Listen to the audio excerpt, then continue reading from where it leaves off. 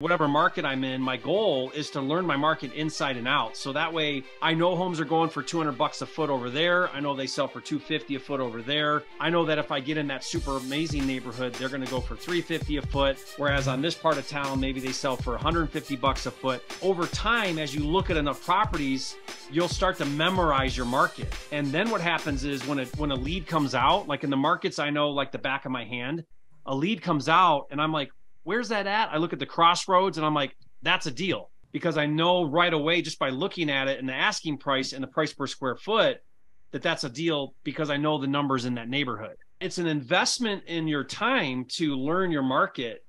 And the way that you invest in your market is to just start to learn where all the pockets in your market, what the values are. That investment is worth its weight in gold, because again, once you get it down, then you can know values in seconds in the markets. Like you'll instantly know. And then it just takes 5 minutes to refresh to see what the latest numbers are, like the latest comps, to then see what the adjustments are.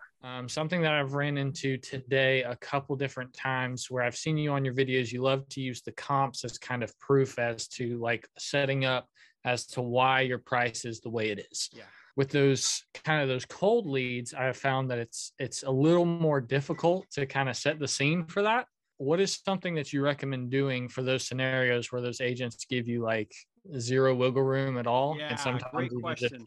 If you do a quick analysis and you make the offer, then you have no perspective on what the comps are, because you're doing a quick analysis. You're not looking at comps. So how do you have a high level conversation with an agent, for example, if you haven't done your homework first? So first and foremost, when I call the agent, I want to have on my screen the comps. So just part of that conversation is I'll map my area. I'll put in some filters, some basic filters. So I'm looking at similar homes, and then I'm ready. So I might not have been looking at it, but while I'm on the phone, I'll actually start to talk about comps on the fly. Now, This is hard if it's like brand new to you and you're not really sure. It takes you a minute to kind of see what's going on. I've just done it so much that I can now, while I'm on the phone, I can have my map up and I can be saying, well, wait a second, I'm looking at this comp 2 streets over right now, and it looks like this and that. I start to analyze while I'm on the phone, because they're open. They're having the conversation. They're willing to talk about it. So now, well, let's talk about it. If you're willing to talk about it versus blow me off or shoot me down or not open, not friendly. A lot of times I will take the 5 minutes or 10 minutes and just get my head around it before doing the call. Something I was kind of doing a little bit is going ahead and just kind of, I mean, even if it's just 3 comps, I know you recommend getting 5 or more. I was just kind of going on and grabbing 3 and maybe not even like attaching them to the deal analyzer yet or anything like that. Just having them kind of ready. I mean, not even kind of even looking at the Zillow listing, just the price, the bedroom, bathroom, and then the location. Yeah, that's smart. I mean, as long as you're doing it in 5 minutes, what you don't want to do is spend 45 minutes, an hour. You got it all down, made notes, get on the phone, and they shoot you down and you just wasted your time. That's the downside of overanalyzing. Spend too much time and it goes nowhere. So there's a balance. I mean, it's not a perfect system of exactly one way or the other. You just want to be conscious of it. As long as you're constantly aware of the time commitment you're making in your analysis process, I think you'll be okay. My question is, you talk to the agent and you give their offer and you use the double dip strategy. Yep. And then they pretty much say that they're not even willing to give a verbal offer. How do you handle that? I mean, there's only so much you can do, but always push for the verbal. Here's a couple ideas around how to handle that. I almost can always get the agent to make a verbal, or at least tell me they're going to make a verbal. I don't know if they actually do.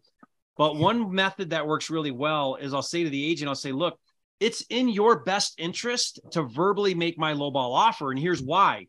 Let's say that the seller's at 150 and you're offering 75. Well, think about what's going on. The agent probably oversold the seller on what it's going to sell for, and now it's not selling. So they look stupid going to the seller and saying, hey, remember how I told you we could get 150 and no one's making any offers? You know, now I have a cash offer for 75. The seller's going to be going, well, what the heck, dude? You told me you'd get 150. So now they have egg on their face and they look dumb. Agents oftentimes are more worried about looking dumb than doing what's right to the seller. And that's just human nature, right? They don't want to look dumb. how do we work around that? So here's what I'll tell the agent. I'll say, look, the seller is going to be more willing to do a price reduction if we make my low offer, because the seller's going to be going, well, shoot, we're at 150. No one's making any offers. I got this lowball cash offer for 75.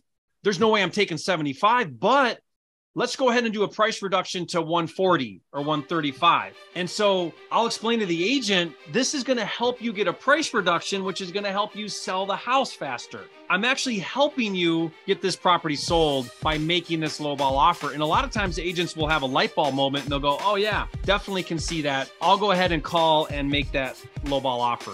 That helps, Jerry. Thank you.